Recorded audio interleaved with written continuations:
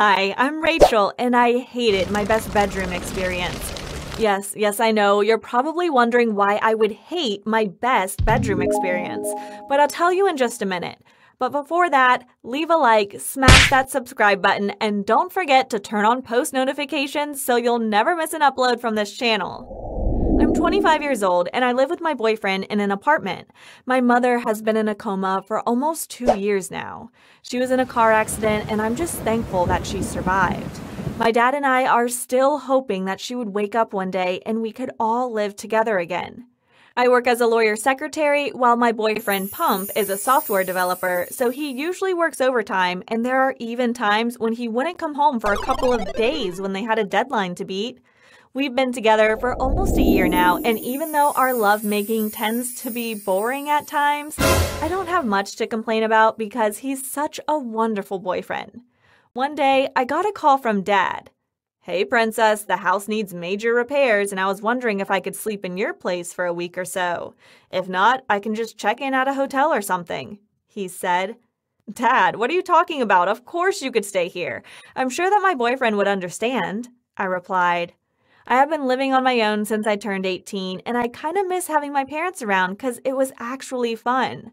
I visit my mom at the hospital at least 3 times a week, but Dad goes there every single day. He goes straight to the hospital from the bank right across the street where he works as an accountant. When he got home from the hospital, he would cook dinner. After dinner, he would watch TV before saying goodnight. On his last day in our apartment, something weird happened.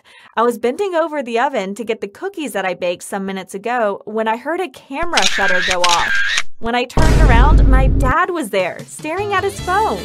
I brushed it off though. I mean, he's my dad. I don't think he would do such a thing.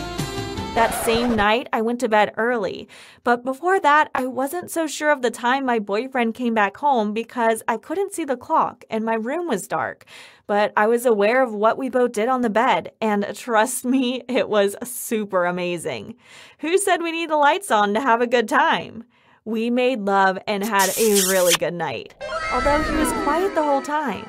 I only heard him moan when he reached climax. I was about to ask him where he learned how to do the amazing trick he did with his tongue, so I decided to turn the lampshade on to see his face more clearly. But just before I reached for the lights, he stood up in a hurry and ran out. I was so confused as to why he did that, so I got off the bed and went after him. And unfortunately for me, I couldn't find him. I became worried, so I called his phone 3 times in a row, and thank goodness he finally answered. I asked him why he ran out on me, and he said he had no idea what I was talking about.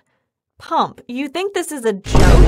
I asked. He then said he didn't know what I was all about, that he was still at the office, but he'll be back home in an hour's time. As soon as I heard this, it made me really think. So, if it wasn't Pump, then who did I have sex with? When I finally came back to my bedroom, I found my dad's phone just lying there on top of the chair. What? I can't believe my dad was behind all this. What would you have done if you were in my shoes? Let me know in the comment section. I'll be excited to hear your opinions and what you thought about the video. Also, don't forget to share the video, like, subscribe to the channel, and turn on post notifications so you'll never miss an upload from us. See you in the next one. What are you waiting for? The video's over. Come on, go watch another video on the channel. Go! The video is over.